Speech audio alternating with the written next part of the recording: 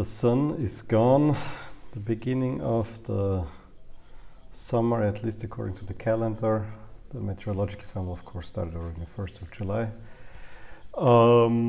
Brings storms here, quite some. It's actually super cold outside. My choice of short sleeves today was probably not the smartest one. I have at least a pullover with me, but that's usually the time when I put a hockey jersey, but it didn't seem right during the World Cup to wear a hockey jersey. Well, stormy was also the game in St. Petersburg between Brazil and Costa Rica. I thought the first half Costa Rica, I don't want to say dominated, but they should have taken the lead. Brazil had chances, but I think Costa Rica for sure did very well. They didn't hide. And then happened something that we haven't seen at this World Cup, that a favorite really puts the pedal to the metal and is attacking. And yeah, could have been 1-0 within 5 minutes after the break. Brazil really pressed hard, but Keylor Navas and the Costa Rican defense did an outstanding job in keeping Brazil out. And for a long time it seemed that this would have been a very untypical 0-0, the first one at this World Cup. Of course, Neymar did Neymar things. That is dribbling, although he restrained himself a little more than last time. But basically, he was complaining. I really loved when the referee told him, stop complaining, otherwise you're out. And then he did another Neymar thing and seemed to be very tired and fell down in the box. And the referee gave him the penalty. And fortunately, we have VAR. I'll come back to another VAR story just in a sec, which overturned. And I cannot tell you how happy I was at that moment, because I knew that Neymar will get this penalty and he will get a goal that I so would not like to have him score. Let me say this straight. Neymar I cannot stand. The rest of the Brazilian team, I think those are really good guys overall, and there's no one that I really dislike there. As a team they played well, and I actually do agree with the assessment of the Brazilian press that maybe the team would be better without Neymar, because they don't have this distraction. I have to give him the ball. If Neymar plays for the team, and I think today he really tried, if Neymar plays for the team, then he can be a great asset. But I'm not sure if he can once.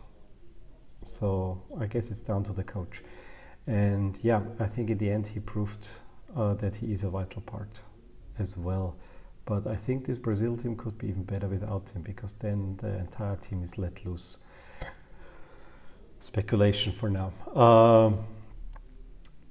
Given that Neymar's fall in the penalty box was overturned, I thought he should have given a yellow card and given his complaints afterwards, where he was then given finally a yellow card. He should have walked with a red card. I cannot stand this. I really cannot stand. I understand gamesmanship. I understand that you want to take influence on the referee, you want to get in his head, but not in this obvious, flagrant way. This player is so much better. He does not need to be this diva. I mean, Neymar bothers me at the moment more than Ronaldo. I've made my peace with Ronaldo, I think 3 or 4 years ago. And yeah, his showboating is also, but he at least backs it up with actions. Well, and when I really thought it will be the first 0-0, Brazil scores, and yes, I was dejected for for Costa Rica. It reminded me a lot about it now. That's why I'm saying Argentina, about the Argentina-Iran game 4 years ago, where Costa Rica put up a very brave fight, probably because of their efforts would have deserved a 0-0. They were not as I'd say Iran, I think, even had a chance to make it 1-0 early on, and it was not a brilliant strike by the world's best player to finish off this game. It was actually a rather scrappy goal, to be honest, with Jesus mishandled the ball, and it was great that Coutinho was right there to knock it in between the legs of Navas, of all people. Yeah, he must feel horrible. And then Neymar gets his second goal. Yeah, he will feel very good about himself. I don't know if this it meant I've killed the game off, or whether it was some other gesture. If it was what I thought initially, again, he doesn't endear himself to me. Yeah, but I think Brazil won deservedly so. If they would not have won here, this would have been a very tricky situation. So for that reason, I think it was good that Brazil won. They actually showed what they can do, and I was happy about that. So it was actually a good game by Brazil. They finally a favorite that played like a favorite. I give a little bit to Spain, but I think Brazil looked overall convincing. If they just made the goal earlier, I think this could have been they could have showed a little bit more. But this is actually a Brazil that I like to watch. And yes, I was a little bit on Costa Rica's side, I admit to it. But if Brazil keeps playing like that, they are the favorites for me, and I think they would be a joy to watch all over. So what was also a joy to watch was the blue jerseys, which I like much better than the yellow ones for once. Yeah, no for once, I like the blue Brazil jersey. But again, FIFA kit regulations. I don't know. Did you have problems distinguishing Brazil from Switzerland just a few days ago? Yellow versus red? No, I didn't think so. So why Brazil played in blue and Costa Rica in white? Again, I know it is the better contrast. I understand that. I also understand that Costa Rica plays in blue pants, Brazil likes to play in blue pants, and yes, I'm somewhat happy that Brazil didn't wear white pants with their yellow shirt, which is a look I don't really like, but I thought this is the look they will be going for. There was a Costa Rica-Brazil matchup in 2002 that was Brazil in yellow, white and then blue socks, and Costa Rica in their traditional red, blue pants and white socks.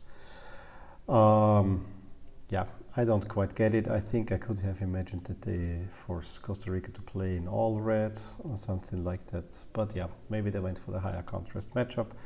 And it's very likely this is the first group where within 2 games we've seen all jerseys. Also something special. The Costa Rica jerseys looked a little bit better in play than when I saw them at first. I still don't like that the front of the sleeves is white and the back is black. At least the shoulders are also black, so it doesn't look as crazy as I at first thought it will be. Well, let me know what you thought about Brazil and their performance. You can always drop me a line about Neymar, whether you love him or hate him. Let me know what you thought about Costa Rica. I think Costa Rica played much better than against Serbia. They did very well in defending.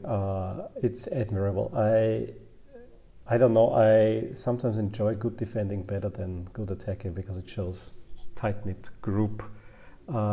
Soccer is a team game, and since yesterday we know that meanwhile soccer is the ultimate team game. In '86, Maradona could take less than average Argentina side to a World Cup title. Messi cannot do this anymore. It is an absolute team game now. And it's also a game of the missing link, the weakest link, not the strongest piece of the chain. So that's why I liked Costa Rica's performance today. Their goalkeeper, Keylor Navas, proved worthy of being their Real Madrid goalkeeper. Also, Brazil played very well. I think this was one of the best matches in the World Cup. It would have been a shame if it ended 0-0, to be honest. Costa Rica should have buried an early chance, and then maybe Brazil could have scored the 2 that they scored anyway. So yeah, it was a really good game. I really enjoyed watching that one, at least as much as I could while doing some work. I have the screen. One screen with the game, one screen with work and earplugs. Okay, again, let me know what you thought in the comments below. Also, if you get the chance, check out my blog. You might enjoy that as well. And I will talk to you soon.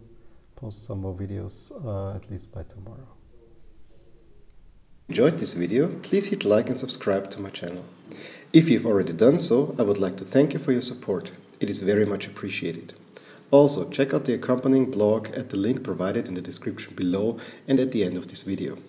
Thank you for watching, and until next time.